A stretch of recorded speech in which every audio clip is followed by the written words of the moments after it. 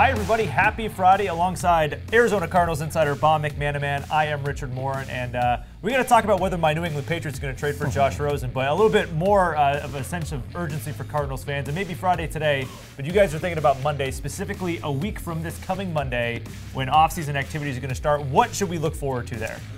Will Josh Rosen even be there? Yeah.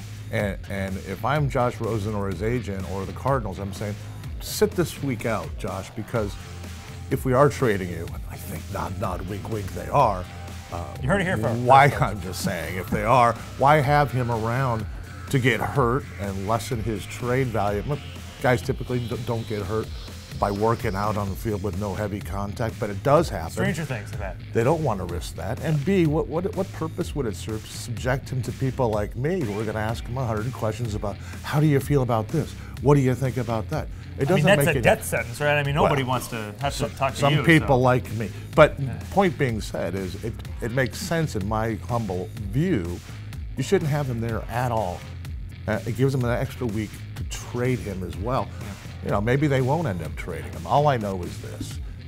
He probably won't be there. We'll be there, but he probably won't. So don't be surprised when that story happens. Now, speaking of sense of urgency, your Coyotes, not yours, but the team you cover, the Coyotes. No, you didn't hear I'm the new majority owner.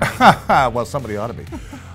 Play the biggest game, and I covered that team maybe in decades for this team. Yeah, this is at least the biggest game tonight. They're playing the Colorado Avalanche up in Denver.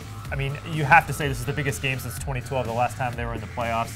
There is so much on the line. You can head on over to azcentral.com/sports. I have a detailed sort of breakdown of what exactly this game on Friday means for the Coyotes in terms of what happens if they win and what happens if they lose. Let's say if they win, is that a guaranteed shoe-in for wild card? Not a guaranteed shoe-in, but they will be in the driver's seat, whereas a loss, they're sort of on the outside looking in. But we're out of time on today's Shot Clock. For Mac, I'm Rick. Have a great day.